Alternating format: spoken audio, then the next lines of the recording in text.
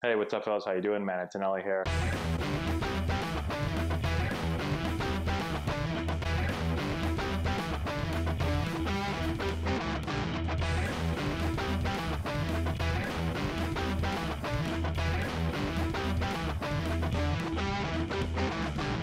Hey, what's going on, everybody? How you doing? Matt Antonelli here, answering your questions today. Today's question is, who are the top 5 hitters, the best hitters that I've ever played with or against? So we're going to go through my top 5 list here. This is in no particular order, just 5 guys that came to mind. I sat down for a little bit and thought about it. I've made a video on the top 5 best pitchers that I've faced or played with. And hitters is a little bit tougher than the pitchers. Pitchers, you know, when I'm thinking about tough pitchers I face, I can tell literally in like 5 pitches, man, that guy, like I said, I faced Max Scherzer for 3 pitches. Like, okay, that guy's legit. Hitting and judging hitters are a little bit different. You need a little bit more time around them. So it was a little bit tougher to do this one.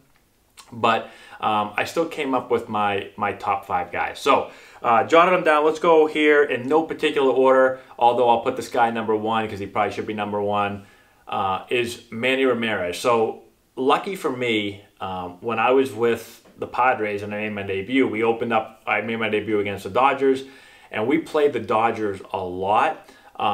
Whether it was in spring training every year or while I was called up, we played them a bunch. And Manny Ramirez absolutely destroyed us every single time we played him. I saw him hit. This is when basically he had just been traded over from the Red Sox to the Dodgers. And that's kind of when I made my debut. And it felt like he was hitting a home run every single at bat. And he would hit balls everywhere. He'd smash a 400-plus home run to left center field, and then the next at bat, he'd take us deep to center, and then the next game, he'd hit one to right center, and he just was unbelievable. It was the craziest I've ever seen. It was the loudest I've ever seen a stadium go. When he was hitting home runs at Dodger Stadium, they were going berserk. He was just on fire. I'd never seen anything like it in my entire career. And also, he's my favorite player of all time growing up and watching him with the Red Sox. So I have to put Manny Ramirez number 1. The dude is ridiculous. Number 2, Adrian Gonzalez. So I got to play with Adrian Gonzalez every year in spring training, and then obviously when I was up in the major leagues. And I thought that he was one of the most complete, just professional hitters ever. Just super, super consistent. Used the whole field. I've told stories about his BP. Here's a dude that if he wanted to, he could hit the ball freaking 450 feet every swing pretty much at BP if he wanted to. But he used to sit in batting practice, and he used to just take the ball and just hit line shots to left field. It looked like he wasn't even trying. Whack, and he'd just go line drive after line drive. And then in the last round, somebody would come up to him and be like, hey man, you want to do a little, last round home run derby? He'd be like, yeah, sure thing. And all of a sudden, he would just start being like, boom, and he would start crushing balls to right center field, just blasted balls out of the park. He could do that all the time, but he was he was just a complete hitter. He knew what he had to do to be successful, and he wasn't interested in just showing off or looking cool, but he really worked on what he needed to do in the game to help him hit. And he was one of the harder workers I've seen. He was always in the cage. In spring training, when I used to go out early to the cage, he'd always be out there working. Just did it for year in and year out, and year in and year out. Just a great, great hitter. Number 3 is Ryan Braun. So I got to see Ryan Braun in college. He played at Miami. I played at Wake Forest, so we were in the same league. And also got to see him professionally. Got to play against him in the major leagues.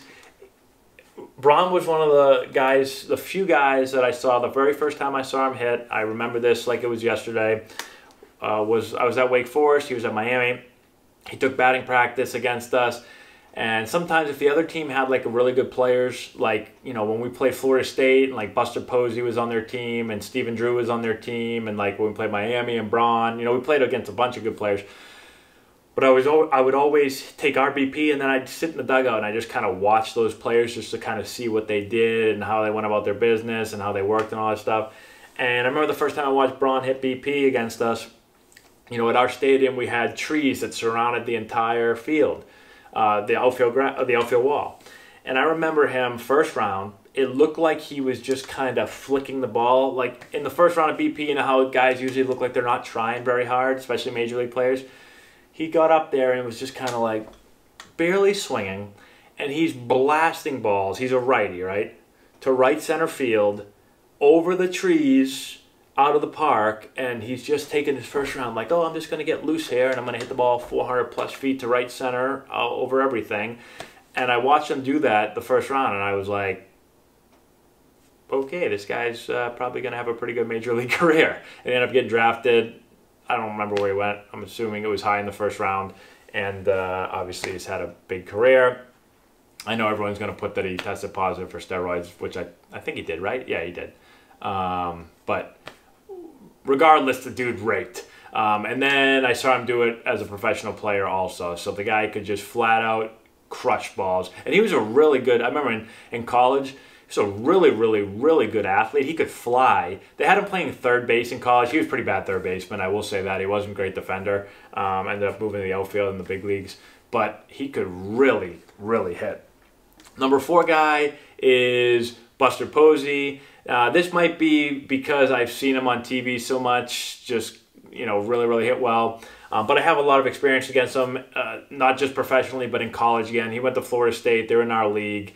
And he actually, when we played against him, he was actually a shortstop and their closer. So he'd come in and close and throw like 90 plus, and he played shortstop and he fielded great. And then he just raked. I remember he was the only probably freshman that I played against in college where we were all like, that dude's like not a freshman. Like he hit like he was a senior his freshman year. I think he hit 3-4 of them.